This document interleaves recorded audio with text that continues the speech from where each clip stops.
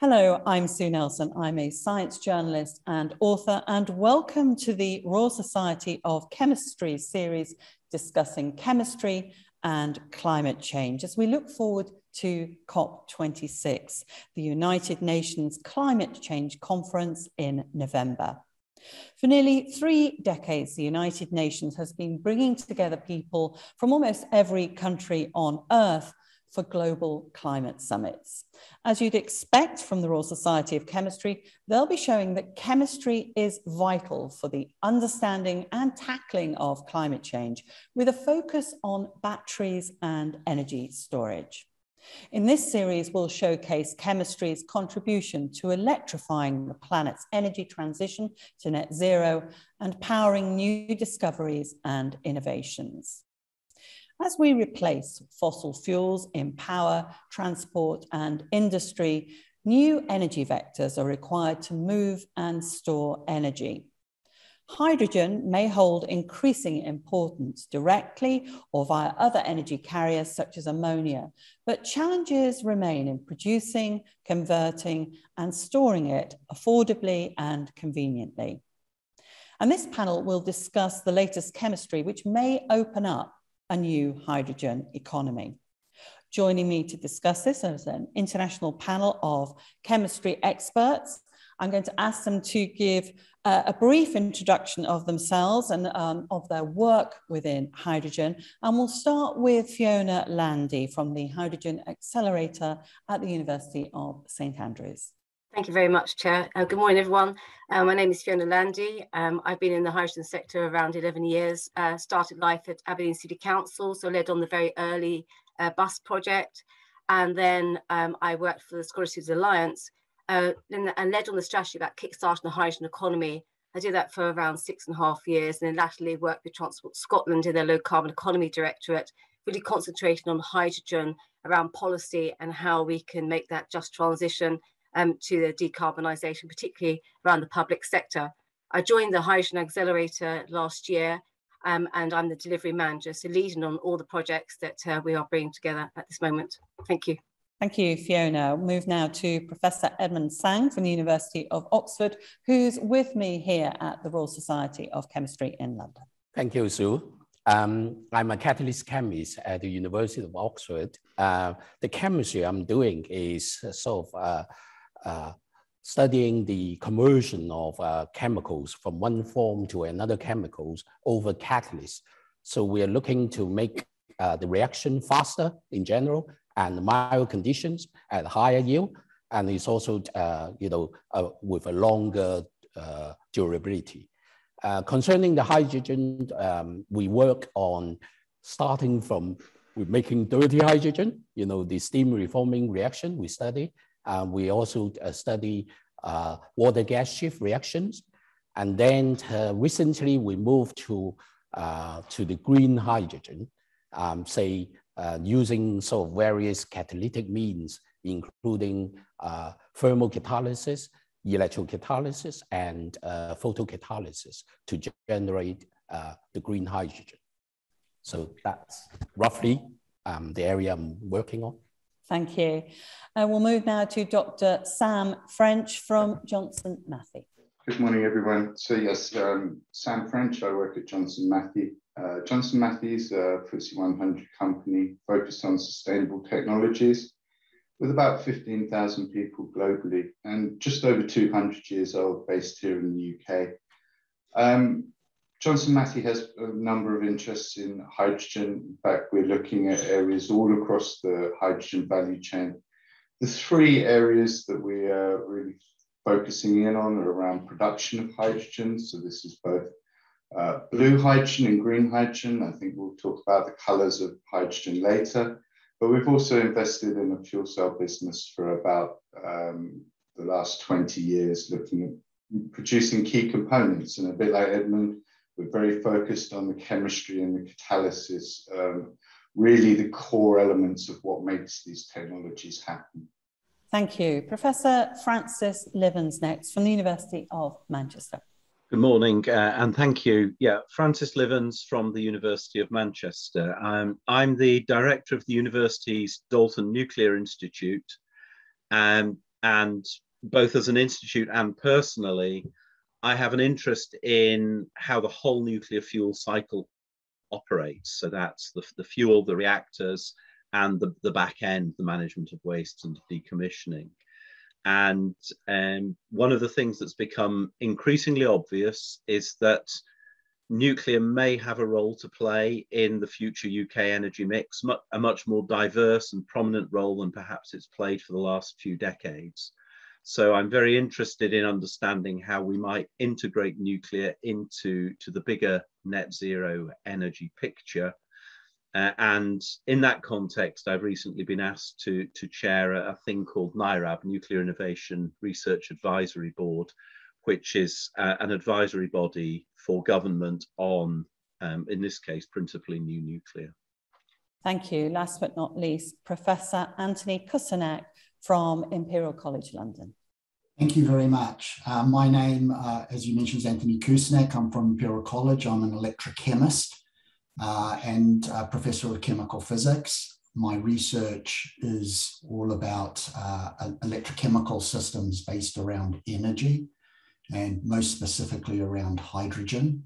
I think the electrochemical interface is a really interesting one, and as we move forward in the future, a really important one, because it allows us to take renewable electricity and actually drive all sorts of chemical reactions. And we can do the reverse process. We can actually take those chemical species and actually use them to drive movement of electrical charge. So, of course, at the moment, we have things like batteries, the chloralkali industry, the production of aluminium. Those are all electrochemical processes. And what we're going to talk about today is very much about hydrogen.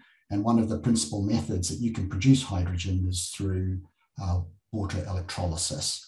And then once you've got that hydrogen, you can then recombine it with oxygen to produce water, and at the same time produce electrical energy. And that's where my research is all about. It's all about what happens within those fuel cells and electrolyzers, and how we can develop not only better catalysts, but also understand how those catalysts operate under the real operating conditions within fuel cells and electrolyzers. And just to give you one idea of the sorts of work that we've done, we've been spending a lot of time developing new electrode structures that allow us to optimize the use of the catalysts in fuel cells and electrolyzers. And compared to electrodes that were made several decades ago, we achieved the same sort of performance, but using 100,000 times less catalyst within these structures. And that's all about placing the catalyst at the right position and making sure transport of all of the different components that are required for these reactions to occur happen efficiently. Thank you. Well, now we've had a brief introduction from all of our experts. Let's get Fiona to start with setting the scene effectively and explain why hydrogen is considered a substitute for fossil fuels. Thank you very much.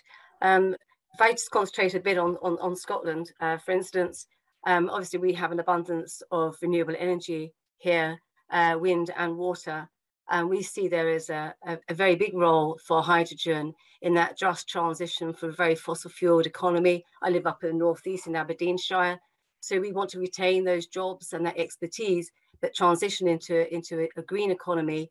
We see there is a massive role for hydrogen to play. Within the Hydrogen Accelerator, we concentrate on green hydrogen. Obviously, there is blue as well. But that's about us looking at where we can help for wind developers, for instance, to make their business cases stack up, that they can actually see there is a role for the green hydrogen in terms of a fuel.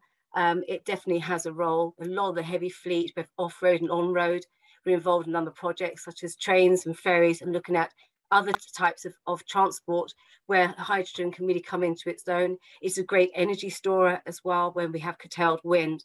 So we can see that there is a very big role for hydrogen in this green economy as we move forward. And Sam, what are the different ways that we can produce hydrogen? I think it's important that we put hydrogen in the context that we know we're going to need a lot more electrification, but there are really areas of the hard to abate, such as industry and heavy duty vehicles, where hydrogen has a key role to play. I mention that because when we think about some of those industrial processes, we need large volumes of hydrogen to really make them work, to decarbonize them. When we start talking about the different manufacturing routes, we have to then map supply onto demand. So that's why we think that it's really important that we have multiple ways of producing hydrogen. We mentioned briefly that there are these colors of hydrogen. There's actually a rainbow of different routes to manufacturing hydrogen. And I would very much like, to be honest, for us to get away from talking about colors and more focus on carbon intensity. So really, of these different routes, the main ones that people are talking about at the moment are blue hydrogen, for when we're talking low carbon, which essentially is where you take natural gas and you use a process such as steam methane reforming, or ideally in this space autothermal reforming, because it allows higher capture rates. You produce high purity hydrogen and high purity CO2. The CO2 is then sent for transport and storage and sequestered. That can provide large volumes of low carbon hydrogen in the near term and is very suited for kickstarting our hydrogen infrastructure, but it does have some residual emissions. So we're also very focused on green hydrogen, and this primarily is a route where we're looking at using electrolysis, as Anthony's already mentioned, and as Fiona, where we can use renewables essentially to split water in electrolyzers, and these can be alkaline electrolyzers, which is a technology that's been around now for over 100 years in industrial applications, or more people are also very focused on PEM electrolyzers, so polymer electrolyte membrane electrolyzers, where the view there is that you can have a smaller compact unit, and these things are more capable of starting up and shutting down in line with the fluctuation in your renewable electricity. But I should mention that there are others. There's turquoise hydrogen, which is where we crack methane to form hydrogen and a solid carbon, and something like pyrolysis. Also, people talk about pink or sometimes yellow hydrogen. I think Francis mentioned earlier, this is a route where we're using nuclear electricity heat to produce hydrogen. Again, this was with an electrolysis process. That could well be using a solid oxide electrolyzer. So what we can see is there are multiple different routes to producing low carbon hydrogen, all of them differentiated from the current route today, which is primarily called grey hydrogen, where we take natural gas through to hydrogen, but we release all of the CO2. Fundamentally, the key, though, is the carbon intensities of these different processes. You can make blue hydrogen and emit quite a lot of CO2, or you could have a very good process that emits very little CO2.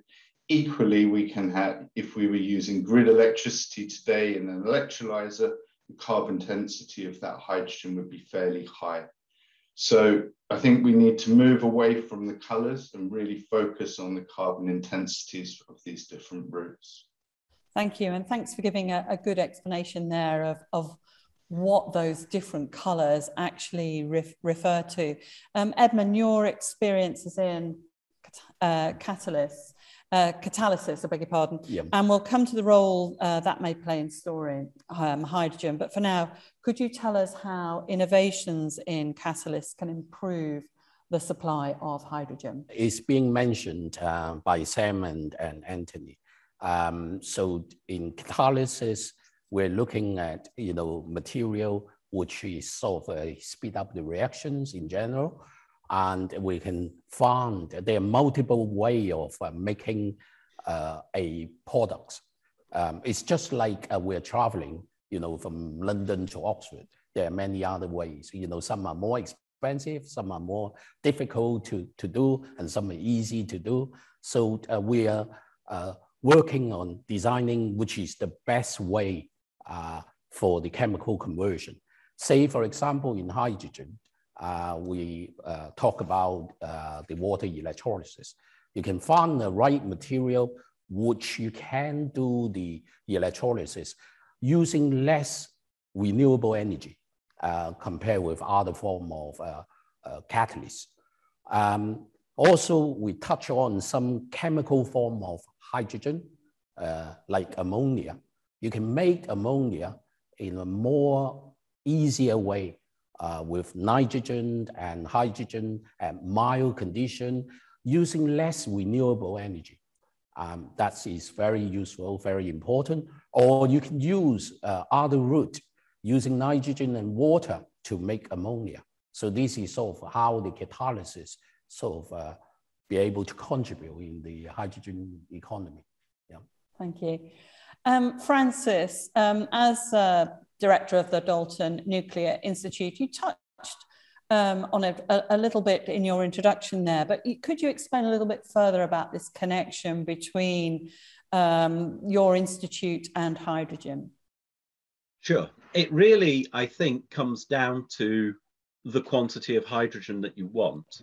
And a couple of people have, I think, indicated already the potential for hydrogen really to replace a large element of our current hydrocarbon usage. But if you do that, you find yourself very quickly needing millions, if not tens of millions of tons per year of hydrogen. And the primary energy that you need to create those quantities of material really becomes quite difficult. You find yourself fairly rapidly in a world where you're talking of a couple of 100,000 offshore wind turbines or vast areas of land under solar. So just the quantity of energy that you need to make lots of hydrogen becomes a challenge. And there's actually a really good report by the Lucid Catalyst which goes into this in detail. So one of the things that nuclear offers is an awful lot of energy from a fairly small space. It's very, very energy dense. And traditionally, nuclear has been optimized to make electricity. And that's what we're very familiar with. It's a very established technology, and it gives us, even today, around about 20% of UK electricity. So the easy thing to do would just be to build a bunch of nuclear power stations and use their electricity to drive electrolytic hydrogen production. There are actually other things you can do with nuclear, and there's increasing interest in running nuclear plants at higher temperatures because that opens up both new options and greater efficiencies. So if instead of running at about 350 centigrade, which is where a current reactor runs, you run at, say, 650, that opens up high temperature electrolysis, which early indications are is potentially more efficient than low temperature electrolysis. So you're still using electrolysis, but you're getting much more hydrogen for your megawatt hour. If you go higher in temperature again, actually, you can cut out the inefficiencies of turning nuclear energy into electricity into hydrogen. And actually, you can turn nuclear heat directly into hydrogen by driving thermochemical processes. But there you're up at often 800, 900, 1,000 degrees. So they're very high temperature processes, and they involve some very aggressive chemicals. So there's an awful lot of chemistry involved in understanding the materials, in understanding the process, in building the plant. But as I say, high temperature nuclear really opens up very different ways of making hydrogen in vast quantities. So I hope that's helpful. Yes, it is. We've got a touch there on the chemistry behind the contribution then of nuclear power to producing hydrogen. Anthony, do you see nuclear power then as the answer to the supply of hydrogen on a large scale? Well, I think nuclear power certainly has a place to take in the grand scheme of things of hydrogen production. I do think that utilising renewable energy is something that we will see much more of in the future. Of course, for electrolytic processes, one of the big problems in the past with producing hydrogen in an electrolyzer has always been the cost of the electricity. So that means that hydrogen produced through electrolyzers has historically been quite expensive, unless you site your electrolyzer, for instance, by a hydroelectric dam.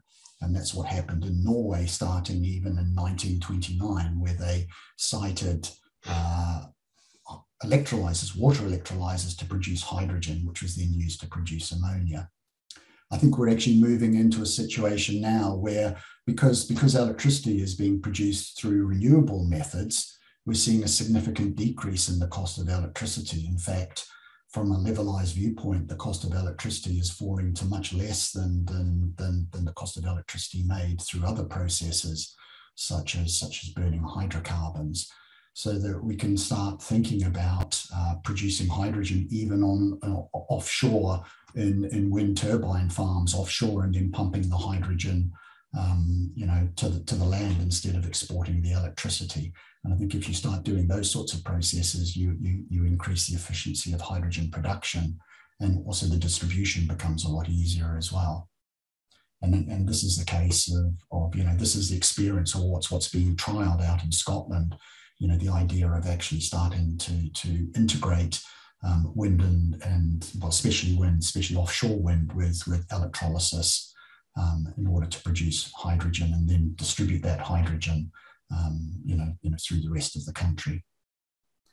Sam, as you work in industry, it'd be interesting to get your take on what you think about nuclear's suitability for this particular role in helping the supply of hydrogen. I think, I agree with Anthony's comments. Fundamentally, also Francis, we're going to need a lot of hydrogen if we're going to make this transition, and we're going to need large volumes of hydrogen. This isn't about a single technology being better than others. We're going to need all of them. They're going to play different roles in different locations. I would entirely agree with Anthony's comment. For green hydrogen, or hydrogen produced from electrolysis and renewables, to happen, the key elements driving down cost. And the real ways of doing that are reducing the feedstock, the electricity price going in at the front end, and scaling up the manufacturing base to reduce the cost of the actual electrolyzers, working on the balance of plant as well as the key catalytic elements in there. And we can see a route to doing that. So I think nuclear will have a role to play. I have to say that the UK, as an example, has set a 5 gigawatt target by 2030. On that kind of timeline, we would expect the majority of that hydrogen to be coming from blue and green hydrogen projects, which will allow us to get up to the required scale. As more plant comes online, nuclear plants, I certainly see there's an opportunity for that to be an important part of how we grow the volumes of hydrogen that will be required to achieve net zero. Anthony, earlier in her introduction, Fiona touched on a number of roles that hydrogen is going to be playing in the future. You work on one particular application, which is fuel cells. What advantages do fuel cells offer over burning hydrogen? Yes, so you can think of a fuel cell as the reverse process of a water electrolyzer. So what you do is you take hydrogen, which is stored in the tank, and oxygen from the air, and you recombine them and you produce electricity. So a fuel cell is really just a bit like a battery, whereas compared to a battery, instead of having all of the material within the case of the battery, you actually flow reactants through the structure. And the benefit of fuel cells are, of course, if you want the fuel cell to operate longer, you just need a larger tank. Fuel cells are being developed for transport applications. In fact, Toyota, fuel cell powered car, and there are quite a number of them running through the UK at the moment. The Met in London has 11 of them. At Imperial College, we have one You know, the nice thing about them is that they refuel very similar in a very similar way to normal cars. So you just hook them up to a pressurized tank, and within a few minutes, the car is actually refilled with hydrogen, and you can actually drive off. The range is somewhat larger than typical battery vehicles. But in general, the difference between fuel cell vehicles and pure battery vehicles, and the important point to say is that a fuel cell vehicle is just an electric vehicle in which instead of a battery, you've got a fuel cell. Both of them are producing electricity. The real difference is typically going to be in terms of size. And the way I like to explain it is to actually say it's very much like the difference we have between petrol and diesel today. You know, petrol-powered vehicles tend to be somewhat smaller, and go for shorter distances, shorter ranges, whereas the diesel vehicles tend to be, you know, a little bit larger and go for much longer distances. And that's the sort of demarcation you might see between battery electric vehicles and fuel cell vehicles, where the battery vehicles are the things that are nowadays are petrol powered, and the fuel cell vehicles are things that are now diesel powered. So for fuel cell vehicles, you might be looking for longer, you know, cars that go for longer distances, for trucks, for trains, for shipping. You know, these are all areas in which fuel cells are being considered, and even for aviation, there's you know, fuel cells being looked at by a number of companies working in aviation for passenger planes that are powered by hydrogen fuel cells.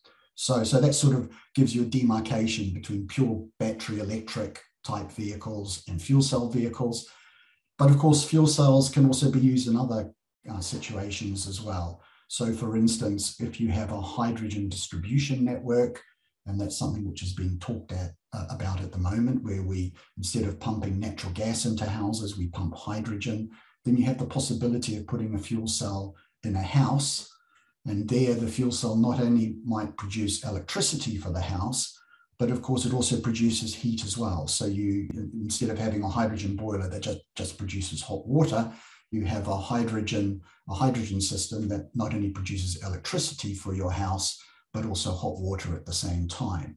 And these sorts of systems already exist in Japan, for instance, where 300,000 houses already have these combined, what are called combined heat and power systems based around fuel cells.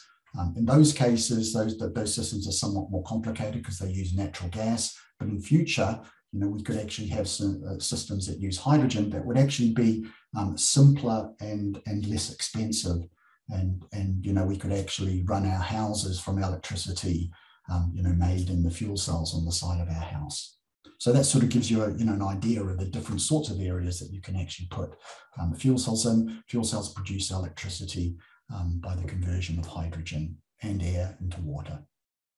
And what research is currently being doing then? You mentioned in the future, what research is being done to actually improve this technology so we actually get to a place where fuel cells in those ways and examples that you've given will become an everyday reality? Sure. Well, I mean, I would say they are an everyday reality, you know, for the 300,000 people in Japan who have these fuel cells in their houses, you know, they're actually operating, and for the, you know, Toyota is producing tens of thousands, you know, 10,000 of these cars a year, you know, and they're in the sort of, you know, ramping up the production. So there are many of these sorts of systems already available.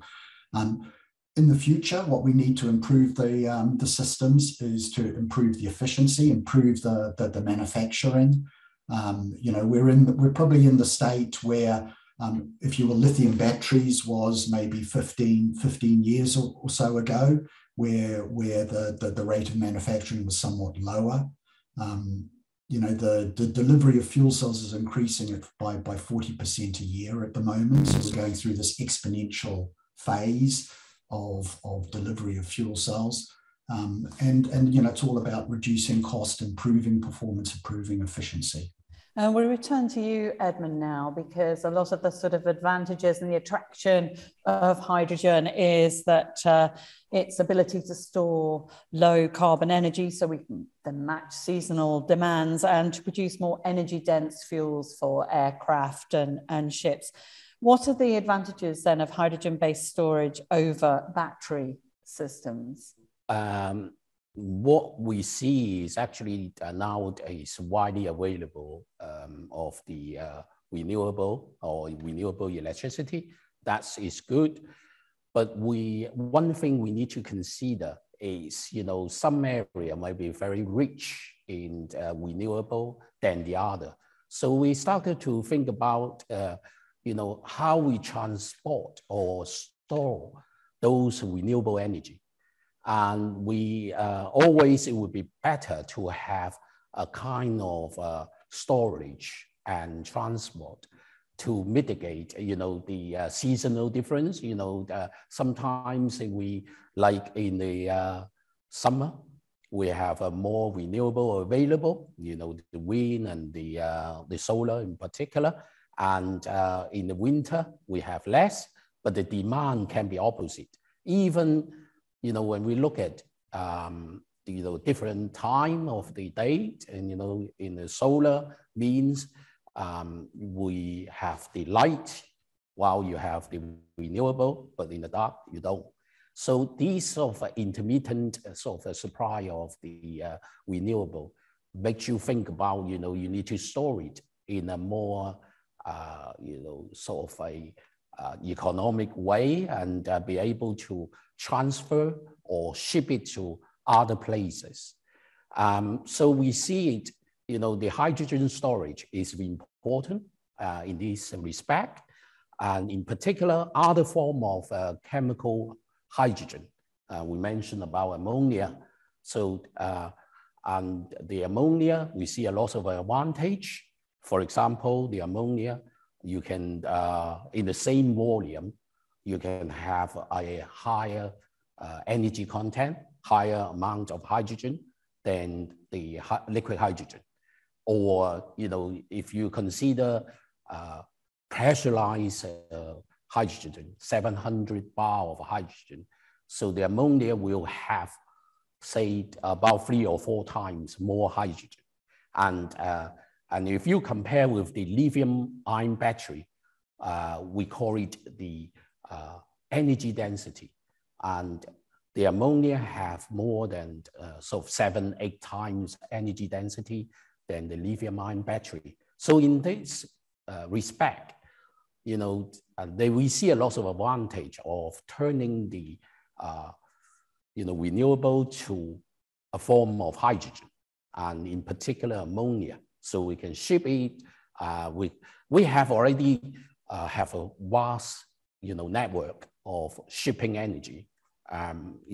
Shipping ammonia, and we ship it energy from one location to the other. So if we turn the renewable energy to ammonia, we can ship to the place we need in a cheaper way. And what type of work is going on then in this area, and where? There are lots of things happening.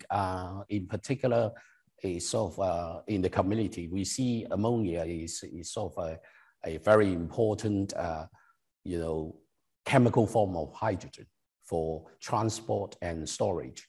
For example, Air Products identify ammonia is sort of the key chemicals, for the long transport and storage. And in particular, the long distance, you don't have, the grid, the energy loss through the grid will be quite substantial in some cases. And using the sort of a chemical form of hydrogen as in form of ammonia, you get less loss during the transportation. And there are many announcements recently. For example, the Norwegian company, who make fertilizer, Lara, and they are doing sort of now joining with the hydro energy company to create another big company, and they're turning their ammonia to green ammonia. So that is moving the ammonia rather than doing it as a fertilizer. They are doing it as for the energy, renewable energy transportation. So there are many other announcements in the last year or two. So it's pretty exciting. It sounds it. I'd like to move on now to discuss the hurdles that remain in scaling up our use of low carbon hydrogen.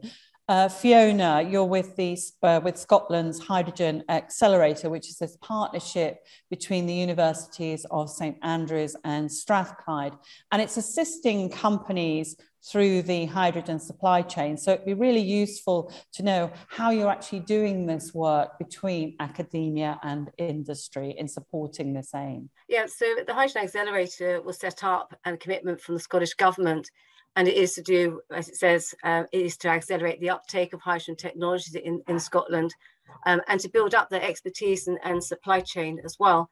So our role is very much working with public and private sector organisations to learn from the projects of the past, where we've done quite novel projects and we've learned an awful lot. But now it's really scaling that opportunity up. So looking at joint procurement, we look at the public sector, for instance, where we bring a number of those local authorities together when we identify commonality across different transport applications, that they can then do joint procurement. So it's always trying to get that economies of scale, large scale production of hydrogen. We don't see localized electrolysis pickled all over Scotland.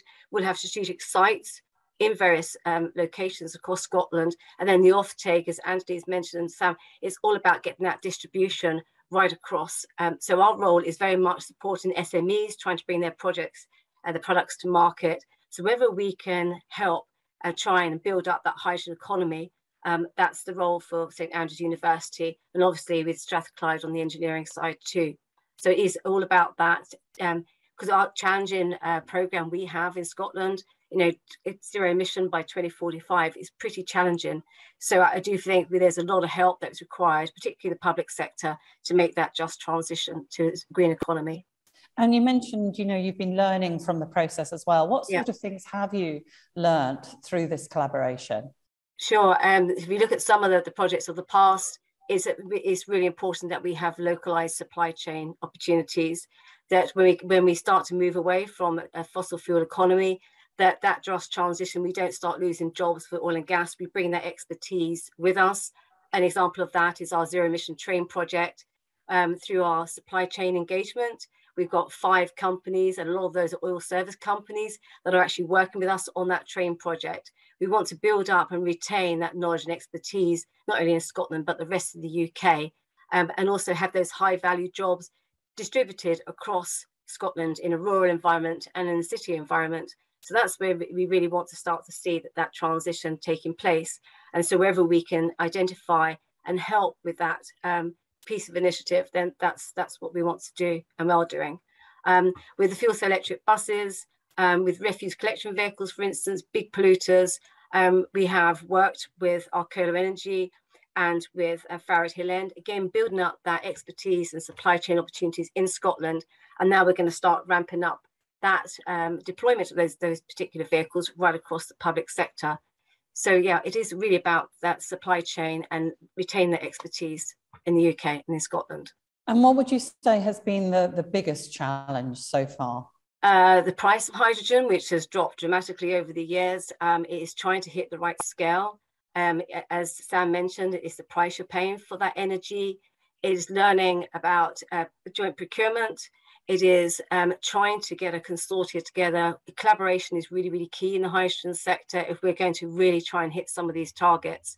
So we've learned a lot of lessons around not having a local supply chain where you have vehicles off the road, but they're not. It's not because of the hydrogen technology, it's because you don't have a window for your bus or a door. It's learning about, you really do need to make sure you've got distribution fair and wide across both the transport applications and also that hydrogen refueling infrastructure, which we're starting to actually map out and deploy across Scotland. For Glasgow, for instance, you will see there's very large scale production of hydrogen with Scottish Power, ITM Power and BOC, starting with 20 megawatt, that we can start having that localized production at Whiteley, the big wind farm that's owned by Scottish Power. And then we start to distribute across the west side of the country. And we like to do that again on the east side and then concentrate on the Central Belt and the Highlands as well. And then obviously looking at the different transport applications, so off-road, on-road applications, ferries, trains, for instance, we have really large-scale demand. Forestry is another excuse me, particular sector, and all those other hard to decarbonize sectors that Sam mentioned around industry, your steel, your cement, where hydrogen can really start to come to play. And as a consortia, can join with public-private sector organisations that can have that off take for large-scale production of hydrogen.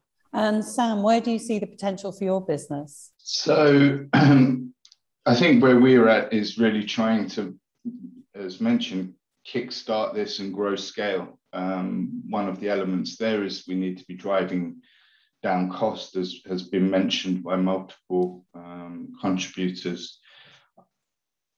Now, in that, policy is clearly critical as well. And we can't get away from the fact that currently the cost of hydrogen will be higher than that for unabated fossil fuels.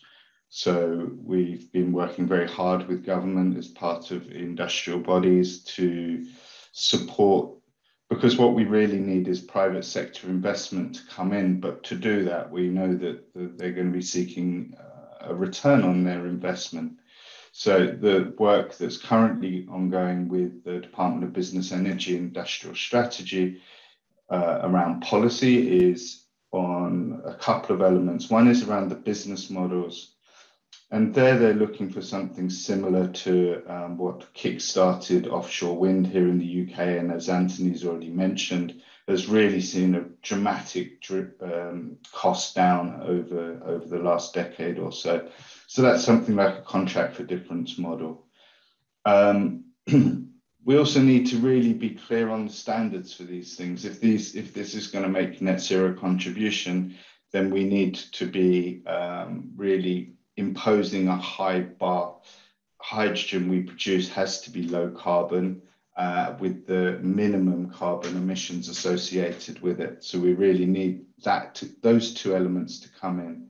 Then from the private sector, we need to be deploying. We need these first projects on the ground. It is a value chain, and in some senses, that's a little bit the complexity for hydrogen.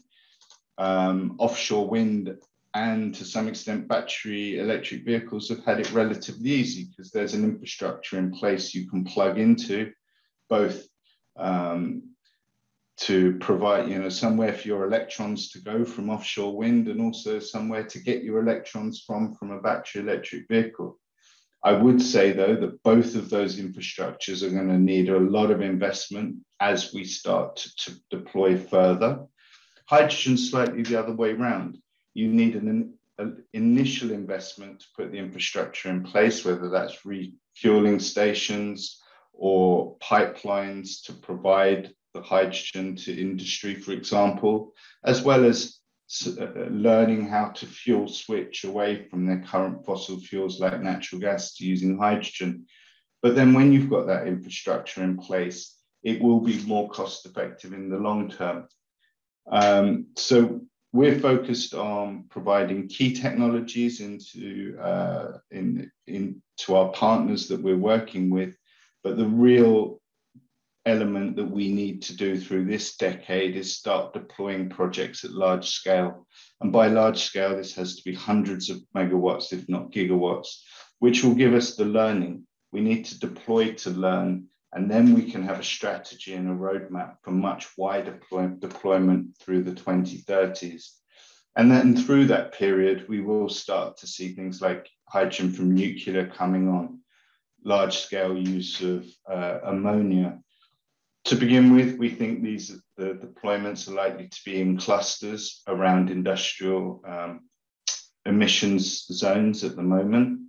And then over time, that will broaden out to be a more countrywide and a more global hydrogen supply. And I agree with Edman, then we'll be seeing production potentially in areas with low cost renewables. So that could be Scotland, could be Chile, it could be North Africa. Conversion into something that makes it easy to carry ammonia, methanol, and then transportation to areas where they can't access those low-cost renewables. When thinking here about places like Central Europe and Germany. It sounds as though there are also going to be an awful lot of jobs produced in relation to this. Francis, from your point of view, where do you see those jobs coming? Which areas? I think for me, I think what it's about is that the UK should position itself to be a nation that does hydrogen and not a nation where hydrogen is done. So, I mean, if you look at the parallels in nuclear, we designed and built and operated fleets of our own reactors, and we lost that ability since Sizewell B in the mid-90s. And we're now in a position where all we can be is a customer for somebody else's technology. So a lot of the high value jobs and the economic opportunities associated with those plants are overseas. And I think hydrogen is, I think, an area where if the UK committed, it could have early mover advantage. It could grow its own hydrogen industry. It could be a supplier rather than a customer. So for me, that's what's really important, that we commit to this in the sort of way that Sam was talking about, so we get in early and we make it work. Fiona, do you agree? Absolutely, and that's what we've been doing in Scotland. Very much so, is about deployments, get that innovation on the ground, and then start to scale up. We need to move quicker than we have. It's quite frustrating to see, how slow it is to actually get the things actually going in terms of the transportation side, for instance. But that we do really need to be doing that right across, and retaining those high value jobs. As I say, with the oil and gas industry, for instance, they can transition quite happily into a green economy, retaining those expertise and skills as well. Really important. And it would be interesting to know what you all think is going to be we're going to see first as hydrogen production and use is scaled up. Edman, what do you think we'll see first? I just sort of feel, the most important is, the cost, and it's the government position, if we have some incentive. So let's say the carbon credit or things, that will change, at the moment, I think it's the hydrogen made from renewable is still expensive, more expensive than from the fossil fuels. So, but if we started to have more people, to work on it, in a larger scale, then, the cost of the renewable hydrogen will be lower. And I think the government position is also very important. If there's a carbon credit or trading, then it really will change, the scenario. Anthony, do you have anything to add to that? Well, I suppose, thinking about it from the electrolysis side, one of the issues, well, it's not an issue, but one of the things you have with electrolysis is you only really produce one material of any use, and that's the hydrogen. When you electrolyze water, you also produce oxygen, but actually that oxygen only has a very small fraction of the value compared to the hydrogen that's produced. And I think moving forwards, what we want to start thinking about is not necessarily producing oxygen as that secondary reactant, but producing something else. And a really good example of what can be done is something like the chlor-alkali industry. In the chlor-alkali industry, you produce hydrogen and you produce chlorine and you produce sodium hydroxide. And your starting material is just salt. And it actually turns out that the sodium hydroxide and the chlorine is worth about 20 times more than the hydrogen that's produced. And in fact, in the chlor-alkali industry, about 15% of the hydrogen that's produced is just flared off. It's not even used. So this is an example where through an electrolytic process, actually your secondary, what's being produced on your other side is actually worth much more than the hydrogen.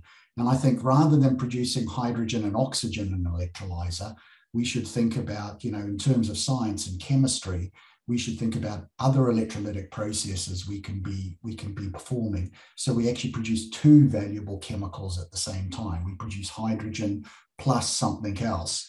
And there's a whole range of other things that we might be able to produce that will allow us to decarbonize the rest of the chemical industry through those valuable oxidants that you might be able to produce at the same time with the hydrogen. And that would be another way of significantly decreasing the cost of the hydrogen that you actually produce, because you're actually producing two valuable chemicals rather than just one that you do at the moment when you electrolyze water. But of course, this is an area that requires a lot more research and much more understanding. In fact, there was a lot of work done in the 1930s, in these sorts of studies. But because of the use of petrochemicals and the use of the growth of petrochemicals, other chemical processes were which use those petrochemicals were actually developed. So I think maybe taking a leaf out of the book, going all the way back to the 1930s and that period, we actually might be able to decarbonize much more of the chemical industry, not just from the hydrogen, but from the other species that we could be producing at the same time. We heard from Francis when he was saying that effectively the UK needs to sort of take a leadership role in this particular area and production and use of hydrogen.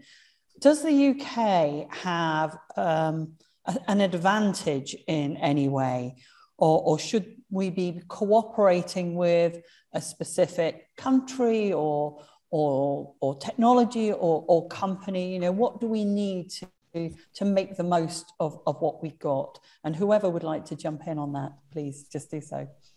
Maybe I can start if that's okay. I think from an electrochemical viewpoint, in terms of fuel cells and electrolyzers in those areas, the UK actually has is historically very, very strong in this area. From electrochemical systems and actually understanding how to operate electrolyzers and fuel cells. We have, Johnson Matthey is sort of one of the world's premier producers of fuel cell catalysts and catalysts for electrolyzers as well now. But we've also got a very rich history of development of electrochemical systems. So I think, the whole area of electrolysis and hydrogen production really, through renewable energy usage really plays to our strengths. Yeah, I think it's, say, for example, offshore wind. I mean, we have the offshore wind, and it's sort of, again, we talk about supply chain. So at the moment, it's not complete. So, and the cost of this sort of using offshore wind is to produce hydrogen is relatively expensive right at the moment. But you can see it if we can complete the supply chain and making things more easier in a bigger scale. I think you don't need immediate technology breakthrough. It's just completing the chain. Then you can see things will be changing and the renewable energy will be cheaper and cheaper. Then I think the things will be making more sense. And UK is pretty good in this area. Yeah, I agree with the comments. I think there are cases where we've let go of some of the high value items, a little bit like offshore wind. We've deployed a lot, but we don't have the manufacturing base really producing the high value components. With hydrogen, we do have some real advantages in that we have access to low cost renewables. We've talked a lot about deployment of offshore wind in places like Scotland. We have a very good natural gas infrastructure to transport, which can be converted to hydrogen. And we also have some leading companies and technologies, as well as the underlying service industries that will be able to deliver these projects. I don't think we'll be able to do everything from the UK, and we will need partnerships, and I think that's important. But we should really be focusing on making sure we bring the high value items in, and the faster we deploy in the UK, the quicker we can build that supply chain to the point that we'll be able to export it to other countries. And how can governments support all of this, whether it's development of a new hydrogen supply or the supply chains and the technologies? Is there more that government can do? I think there's always more the government can do, but to be honest, they have been very positive. We saw the hydrogen strategy launched in the summer in the UK. They have a number of work groups. I was chairing one which was around the 2020 deployment roadmap, where they're clear on what they want to do to achieve their 5 gigawatt target by 2030. Now, we could say that if we were to be ambitious, we should be looking for more than 5 gigawatts. But anyway, we've got a target, and now we're going to build real projects on the ground at scale that will be the proof points that will reduce the risk, reduce the cost, and allow us to see how hydrogen can be utilized. And if we can do that and get to that position, we will be the potential to have scaled up our supply chain quicker than others. So it's really about these next steps about deploying. And as we deploy, we will learn more, we will invest more in R&D. We'll see that private sector investment come in that will then drive down the cost in the future and allow us to get to larger scale. And finally, with COP coming up in November, I would like to just hear from each of you what you'd like to see coming out of the negotiations. Fiona, let's start with you. I think Glasgow hosting COP26 this year, it'd be really great to see world leaders coming together, that they take energy and the decarbonisation of our world very, very seriously, and we start to really scale up and ramp up the opportunities to do that, because it's challenging enough as it is. But I think we're all too slow in that uptake, and if there's ways we can collaborate across international countries, then fantastic. Let's do that. I think from the government, the UK government, Scottish governments, I'd like to see more funding coming in for the R&D side. But obviously we need those investable opportunities. So bringing in investors internationally as well would be fantastic to really help us in decarbonisation. Francis? A clear sense of direction, I think, commitment, a clear sense of instruction to go for it, deliver something. And I think that would bring us many of the things that Fiona has just been asking for as well. Anthony? Yes, I'd like to reiterate, the comments, of the two previous people. I think, those are really important. I think the other important thing we need to think about is that we're going to need new skills moving into the future, and the government really needs to think about, shifting the center of gravity in terms of skills and where our energy is going to come from. Maybe they need to sort of rethink about the way that different energy type systems are taxed in order to incentivize ones with much lower CO2 emissions. And I think that's something which could do a lot to actually help the fledgling industries that are just starting at the moment. So more people studying chemistry as well, then I assume. Edman? Yeah, I see the government in different countries can play a very significant role in helping the decarbonization. For example, it's being mentioned about encouraging the small companies.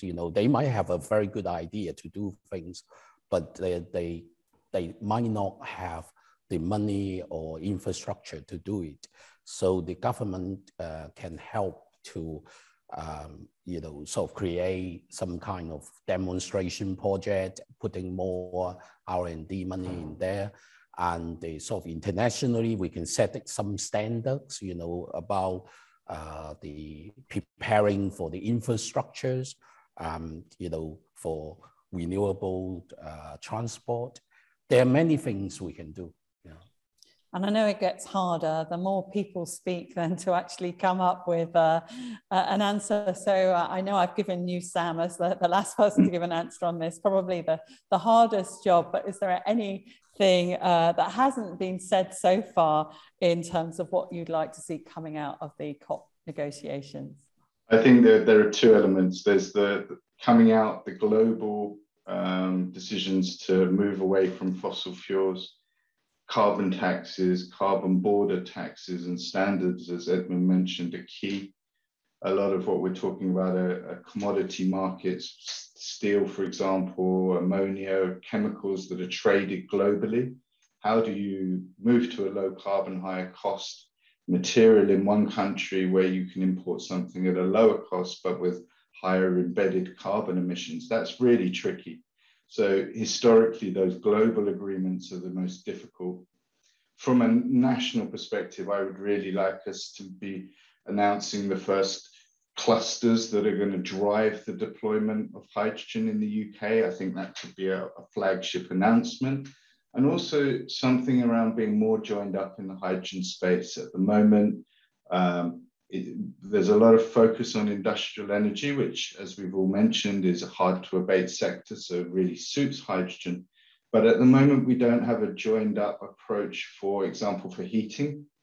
What are we going to do in the UK around domestic heating?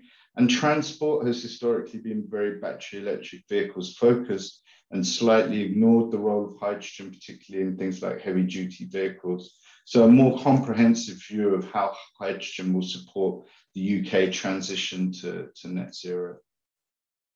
Well, that concludes our Royal Society of Chemistry discussion on the chemistry of hydrogen production and use. My thanks to all our panelists today: Fiona Landy from the University of St Andrews Hydrogen Accelerator, Professor Edman Tsang from the University of Oxford, who came into the Royal Society of Chemistry today, Dr. Sam French from Johnson Matthey, Professor Francis Livens from the University of Manchester, and finally, Professor Anthony Kucernak from Imperial College London. And thank you for watching. You can find more Royal Society of Chemistry discussions around the UN's COP26 programme on the Society website at rsc.li/COP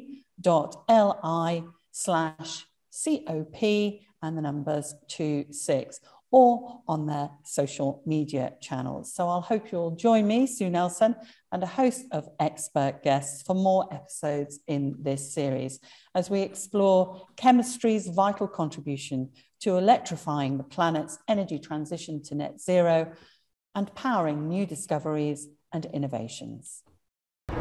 The chemical sciences are at the heart of sustainability solutions.